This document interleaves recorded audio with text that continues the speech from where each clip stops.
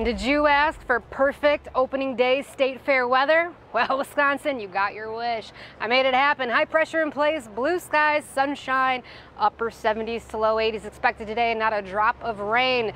And we're at the state fair. This is what I hear it's all about. We are known at the Wisconsin State Fair for this cream puff. I have never had one before. I've been told that I need to try it. I'm going to do that. And I've also been told that I have to eat it the correct way, right? I can't rip it apart. I've been warned that some ladies like to eat it upside down so that they don't inhale the, what is this? Powder on top, right? So we're gonna give it a try. I'm gonna get all dirty. I don't even care. And if you guys don't have anything going on around 8 o'clock this morning, I'm going down that slide too. So Noelle, here we go. I'm gonna leave this to you as I get to try this. It's gonna be all over my face, I'm sure. Woo!